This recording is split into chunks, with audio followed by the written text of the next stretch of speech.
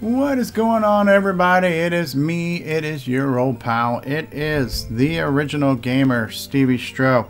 And what are we looking at here today for the Color Computer 3? Well, we are looking at Gauntlet II for the Color Computer 3. This is an incredible DICOM product. Written by Roland Knight, board and graphics by Dave Dyes. Press any key to begin. Number of players, 1. I always like being the elf. I will be the elf, and I will actually, this is pretty cool that you can really customize your controls. And so what are we looking at here? We're looking at pretty much a spot-on, picture-perfect version of Gauntlet. Scrolling's pretty smooth. Colors are good. It's a Coco 3, so you're going to have at least 16 colors on screen. That's nice. Digital sound effects are good. Now, the one thing this doesn't have, it has good digital sound effects, but it didn't have the music from the game. So I took the liberty to put in a playlist of some dramatic music that will hopefully set the mood of dungeon diving here. I like that we got the ghosts. I like the sounds. The sounds are good. Matter of fact, I want to turn these sounds up just a little tiny bit. Just a little bit. Wee little bit there. Alright, let's make these sounds just a wee little bit louder. That's cool. That is like a complete digitized copy of the arcade sound of that door opening. Very cool stuff. Do we want to exit the game? Why not? We will exit the game. I love the Gauntlet music. Dum dum dum dum dum dum dum dum dum. Very cool. You have your scoreboard on the right. I think what is cool about this is that this would support 4 simultaneous players. And it's very cool how you can customize your controls. You could pick what character you wanted to be, and you could pick if you wanted to be one of the left and right joysticks or the left and right keyboard setups. So I don't know what all the various keyboard arrangements are, but I can imagine this being kind of cool, getting 4 people going on some Gauntlet. Gauntlet's such a great game, such an iconic game. Here we go. We're grabbing some food and getting some treasure here. I can see my health. My health was right around 850. You got your different creature types, right? You got your grunts, whatever the heck they were called, those dudes. You got your ghosts. What I don't know yet is I'm not sure if I'm seeing different shades of bad guy. One thing the arcade did was you had different shades of ghosts. So you had like a bright ghost was a stronger one, where a darker gray ghost was a weaker one, or it could have been in the reverse, but you had kind of 3 different shades of bad guy. Depending on how tough they were. I'm not sure if this is fully showing all the different shades of the bad guys. I haven't played it long enough to tell. Right now, all the bad guys I see on screen look about the same. I do see different shades in the bad guy generator, so those monster spawners look like they have different shades to them. But I don't know if their creatures themselves are multi-shaded or not. Minor detail. It's definitely light years ahead of what we had on the Coco 2. Coco 2, this was on a generic black background. You know, you didn't have like the colored tiles for the floor and all these cool features. So the fact that we've got the amount of color that we have was quite the treat. Being a lifelong Coco owner, being so used to living with so many limitations on the amount of graphics you had, the amount of colors you had. This is doing a really good job of exploiting some of the more advanced capabilities of our Color Computer 3, the Coco 3. You got your Coco 3 yet? I see, okay, I need to pay attention to maybe the color of their eyes, because those had like kind of dark pink eyes. I wonder if maybe there's different color eyes for the bad guys. I'm making my way into the Berserker area. Come on. Yes. Gauntlet. Gauntlet. We're playing the Gauntlet. It's not Gauntlet technically, it's Gauntlet. Gauntlet. It's like something you'd find in Boston. Hey, you got that Gauntlet game over there when you packed your car? Were you playing some Gauntlet? I don't know, but yeah, you know what it is. It's Gauntlet. Gauntlet. Hey, knuckleheads. I don't hear the noise of the bad guys beating on me, like the boom, boom, boom, boom, boom. But the arrow sounds are pretty cool. Shooting the bad guy generators. Oh, don't shoot the treasure. Elf shot the food. Alright, let's go ahead and exit down. My health is down. That little sound there is a complete sampling of the original arcade sound. Very cool. Pick a door. I got keys. I got keys for days.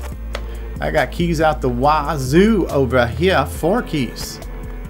And for my Spanish-speaking friends, that's cuatro.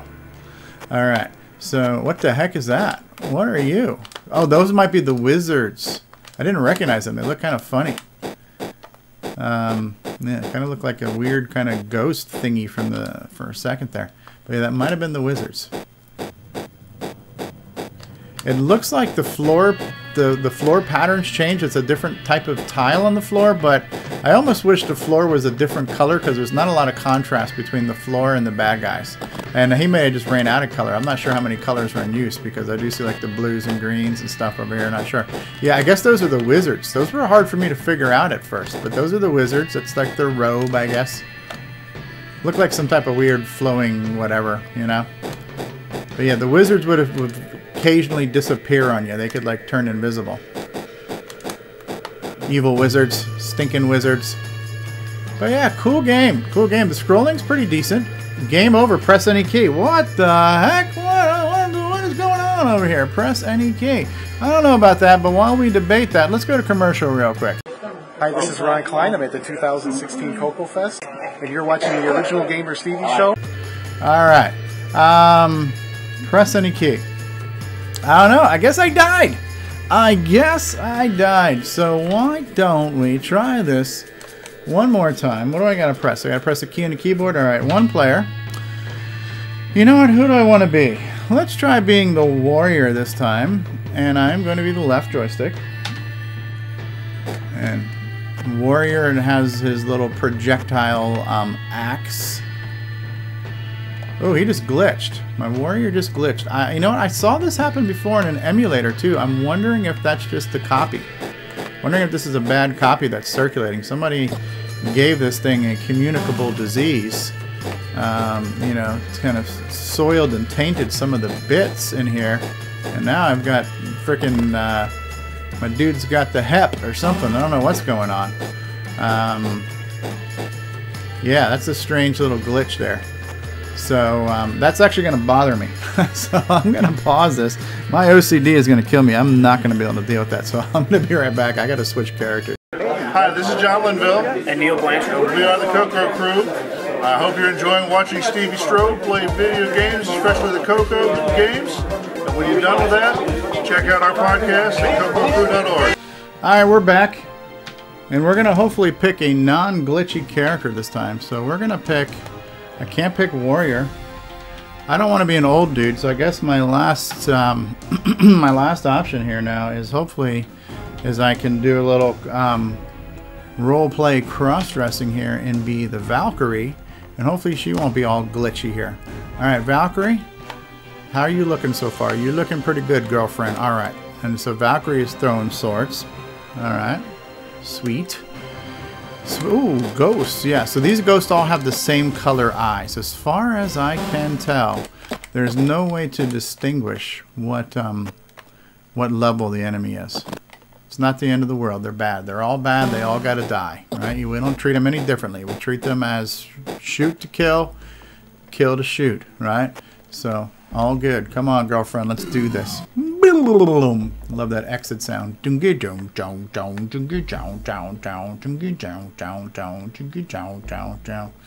Alright, let's grab our goodies over here. I think there was something in the corner. Where are you dingleberries going? Alright, got you. I got you, babe. Alright, I got you. There's something up here. Yep. Little potion. Oh, I forgot. I don't even know how to shoot potions. I guess that's what the second button is for. I had this whole time I've had a potion and forgot I had it and didn't use it, didn't know how to use it. So I am going to try to use the second button because I think when I started this game, I think it asked me if I had a 1 or 2 button joystick and I chose 2. So we'll try button 2 in a minute. I'm not exactly sure what to expect from that button. Yeah, the digital sounds are good. They serve the purpose. And I guess that was kind of a nice upgraded feature of the Coco 3 was having enough horsepower to have sound that wouldn't freeze your game system. You know, a lot of times the very fact the computer had to make sound, it just choked the CPU, so noises would pause gameplay. These sounds don't seem to be disruptive at all. Open that door, die, you frickin' little putzes. Taking care of business over here.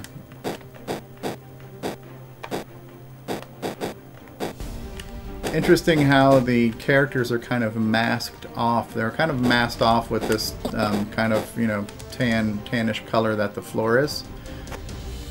Okay, that's the key. So everything's kind of masked off in brown. Your shots are masked off. The ghosts have a little bit of masking around them. So I guess brown is the color of the floor, and I suppose it doesn't change on the different levels, but I haven't made it to that many levels. How's my health? My health is down to 679. There we go. That did it. I used my magic, and that was the sound. So this is using authentic digital sounds from the arcade game, or should we say arcade-inspired sounds? So I wouldn't say they were, you know, directly lifted by any means. Got more health. Very cool. Very, very nice. Oh, I don't know what this music is here. It's like Gregorian monk chants or something here. We are playing Gauntlet. Amen. Alright. Grab that key, baby. Come on, baby. You gotta take care of business here, lady. Baby. Hey, baby. Alright. I think if I had any complaint, and I wouldn't call it a complaint, just maybe a wish. I wish it was just a little bit faster. It's just a wee bit sluggish. And I'm sure it's doing a lot. And it's not doing hardware scrolling, it's doing software scrolling. So I know this CPU is getting a workout. And I certainly appreciate the game. But if I had one criticism or one wish, it would be that the gameplay would be a little tiny bit faster. Granted, Gauntlet is not a speedrun type game, but I do feel minor sluggishness playing this. Nothing majorly distracting, but it would be nice if it was a wee bit faster. Just a wee little bit faster. Shooting out like a boss. I got 3 keys. I can unlock some stuff, man. I can go places. I'm like a freaking janitor right now. I just got a ton of keys. I can unlock anything in the building. Alright. Come on, you dingbats. I'm gonna take you out. Elf, don't shoot the food. Alright, take this ding-dong out.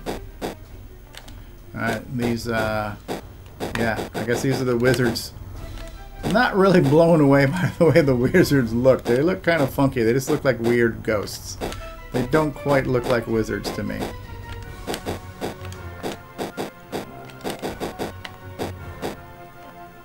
How's my health? My health is 408. I need to find some more food.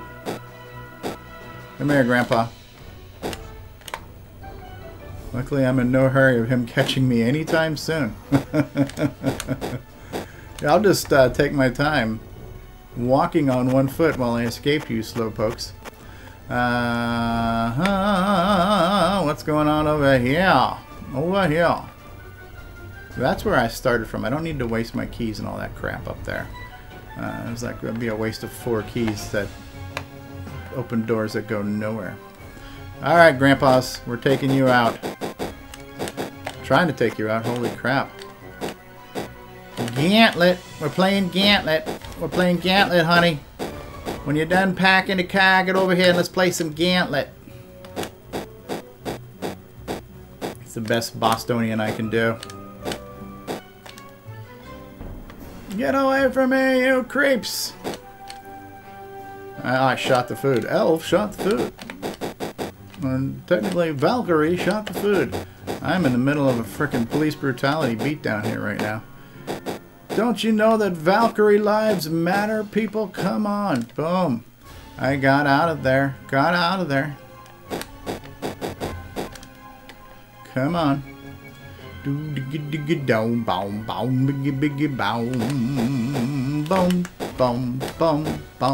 me while I just enjoy the theme music that's playing in the background. Alright, we're picking up chests. My health is down to 170. I need to get some food or I will die. I don't know if there's a key you can press to insert more coins, like more health, like you could in the arcade. You could just keep throwing money in this thing and boosting up your health. You could also continue if you had to. I think. Just, you know, pay to play.